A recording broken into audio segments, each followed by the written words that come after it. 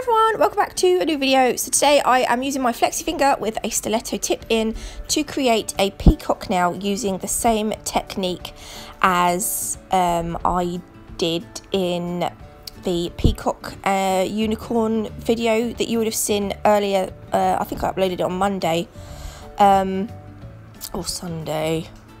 My brain's not working, it's too early. Anyway, I'm going to create a peacock now using that same technique, and then later on, I think it will probably be uploaded next week, I'm going to recreate the unicorn because I forgot to press record stupidly, so you didn't see how I created the unicorn. So I will upload a unicorn nail for you all next week. But in this one we're going to create a peacock. So this is Aphrodite acrylic from CJP, and it's got a beautiful green tinsel through it. It's lovely. These feathers that I've picked out a green one, but you get multicolored feathers in a packet and they're available from Nail Sugar. So I've just popped the feather onto the wet acrylic, but I do have to use glue as well. I'm just going to snip away the excess feathery bits.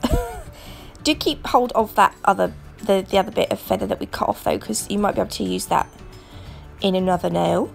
I'm just using, this is my glue I got with my training hand. I'm just going to use that to stick down the flyaway bits of feather that didn't stick to the acrylic, and then I'm going to encapsulate this in clear.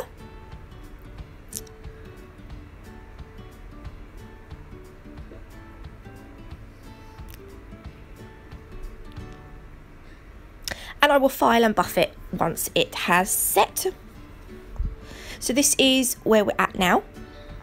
I'm going to be using my Natalie 8mm detailing brush to paint on the peacock, and I'm going to be using Natalie Artisan gel paints. I think I use the blue, the white, the black and the green. You can buy the whole set of 12 colours for £75. They are well worth it. I love them.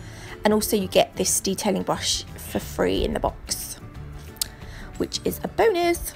I'm going to paint on now the peacock. So I am, as you probably know from previous videos that I've done hand painting, I am terrible at, unless it's quite simple, I struggle to draw things from my head. So I usually Google images from on my iPad of whatever I want to draw, and then once I find one that I like, I will use that as reference, which is exactly what I've done with this peacock.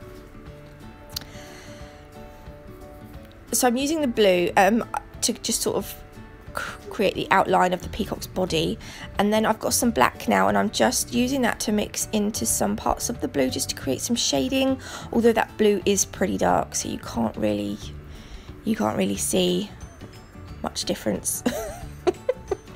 I'm going to cure that. I think I cured it for 30 seconds.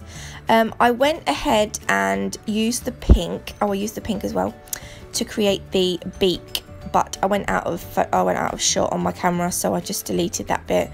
It's literally just like a triangle, and then I've used the white just to create some shading. I don't know why I put the white on the back of my glitter tray, because I could have just taken it out of the pot, but anyway, it doesn't matter. I'm just going to create a little bit of detail on the peacock's head now. So this white just sort of goes around the eye and then down the beak. Again, I do put a little black eye in, but you can't really see it because the blue is quite dark. Perhaps I should have lightened the blue a little bit. I've just mixed some white with blue now, just to create some shade, a lighter blue, so that we can add in some shading.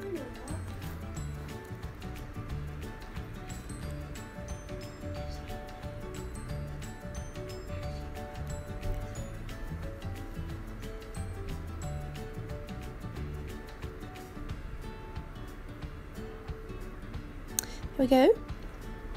So I have cured that again. Oh, I think I've just done the black dot for the peacock's eye. but I did add a black dot for the peacock's eye too.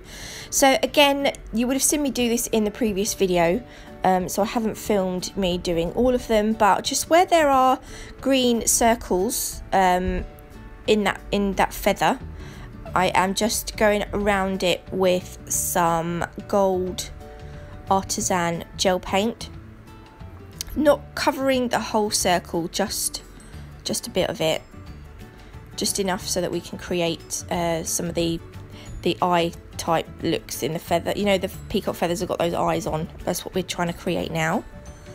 I've mixed some of the blue artisan gel paints with a green and white to create this more turquoisey colour, and I'm just going to use this to go inside the gold overlay patterns. Can you tell it's early? And then we're going to use the blue on its own and just pop some little dots inside the turquoisey colour. So then that will be the eyes complete. I love this. I just love this nail.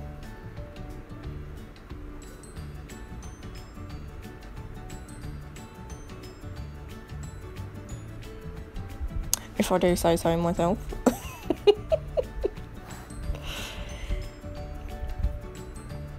And I'm going to cure this for a full 60 seconds. This is what she looks like so far. Actually, it's a he, isn't it? Peacock's this prettier he's. So I'm going to top coat it now. My little boy knocked me and I was like, no, don't knock me. This is the important bit. So we're going to top coat now. So this is going to bring everything to life. And the thing I really liked about the Aphrodite acrylic was that you can see the green shimmer of the tinsel underneath the feather, and it kind of looks like the feathers are kind of iridescent, but it's not as the acrylic, if you see what I mean, but it just gives it that really nice kind of effect. I was really pleased with how this now turned out. If you did like this video, please leave me a thumbs up. If you haven't already, do consider subscribing, and next week I will upload the unicorn nail for you all to see. And I will see you all in the next one. Loves ya. Bye.